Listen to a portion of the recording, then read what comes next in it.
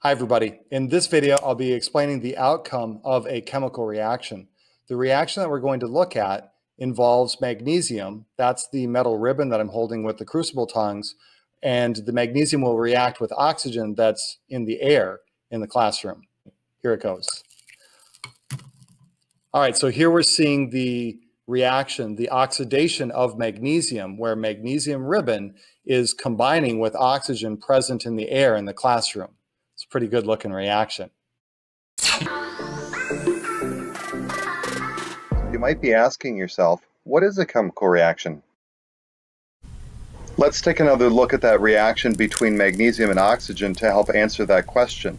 A chemical reaction is a process that breaks existing chemical bonds and forms new chemical bonds. The reaction breaks existing bonds in magnesium and oxygen and forms new bonds between magnesium and oxygen.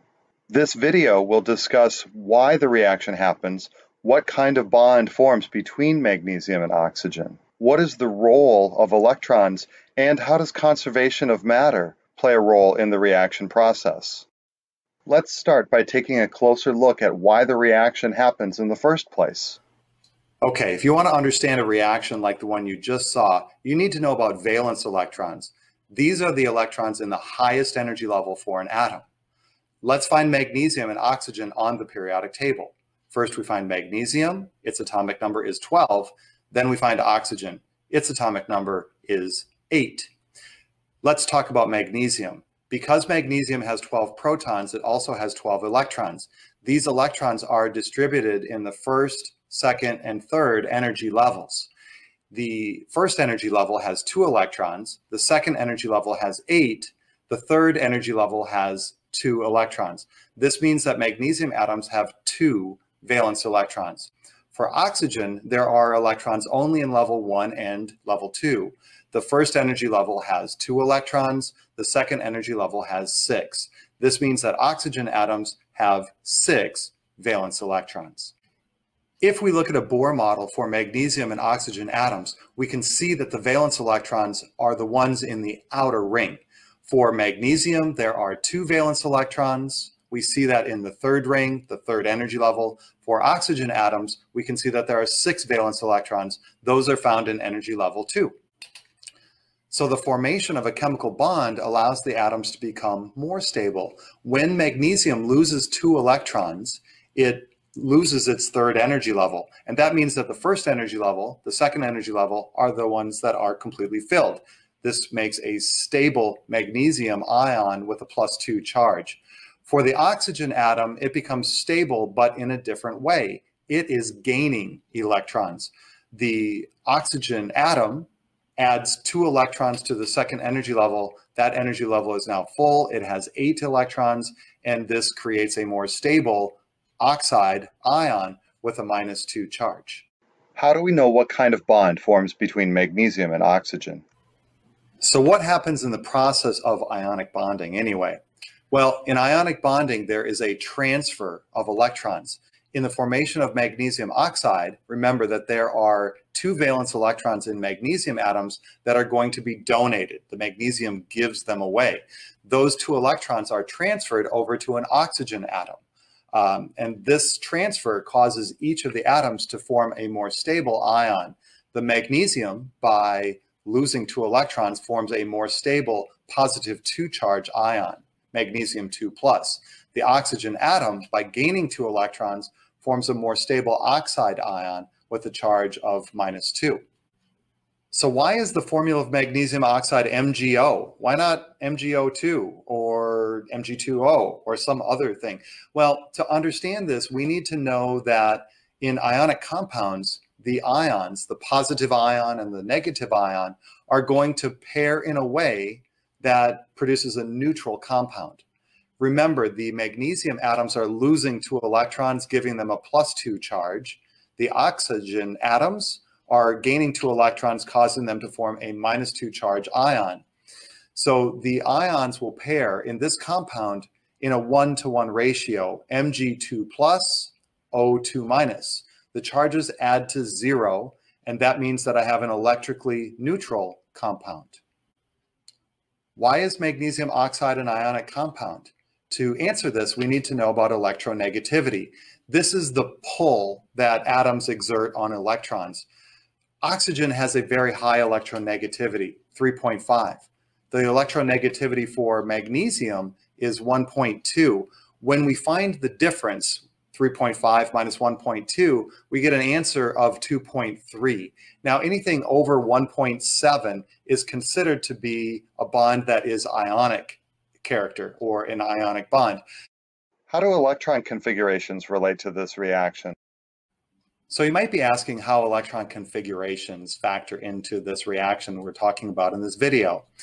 Magnesium atoms start with an electron configuration of 1s2, 2s2, 2p6, 3s2. Oxygen atoms have an electron configuration of 1s2, 2s2, 2p4. Now, when the magnesium atoms lose the 2 valence electrons, they change their electron configuration to 1s2, 2s2, 2p6. Now, the second energy level is completely filled. This makes the magnesium ion plus 2 charge stable. The oxygen atom gains 2 electrons. This changes its electron configuration. Now, as an ion, it will be 1s2, 2s2, 2p6. This is also going to stabilize the oxide ion. With 8 valence electrons, it has a complete outer shell. That makes the oxide ion stable. So this is how electron configurations help us to explain why magnesium atoms lose 2 electrons and oxygen atoms gain 2 electrons, and why the compound that's formed is formed in a 1-to-1 ratio, giving a chemical formula of MgO. The balanced equation for the reaction seen in this video is 2Mg plus O2 yields 2MgO.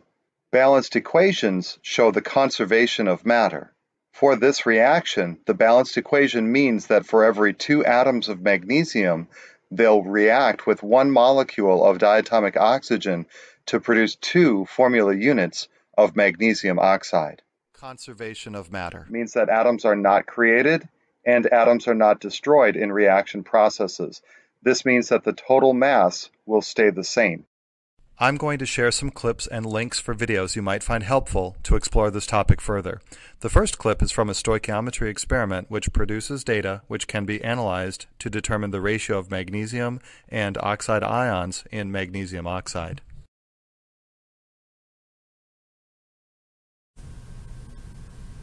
Just need to get it hot enough using the blue part of the flame.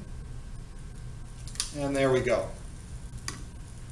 So we can see that we're really releasing a lot of energy here, a lot of light. There's a lot of heat production taking place. So I'll put the magnesium ribbon into the beaker, and I'm going to add 25 milliliters of that 1 molar hydrochloric acid.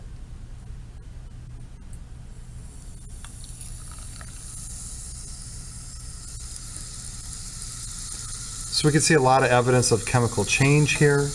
We're seeing bubbling, fizzing, and that is a result of the magnesium ribbon reacting with the hydrochloric acid. Now let's look at how we would diagram the formation of an ionic compound like sodium chloride.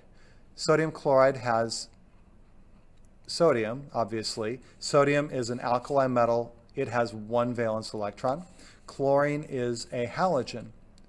Halogens located here on the periodic table have 7 valence electrons. 1, 2, 3, 4, 5, 6, 7.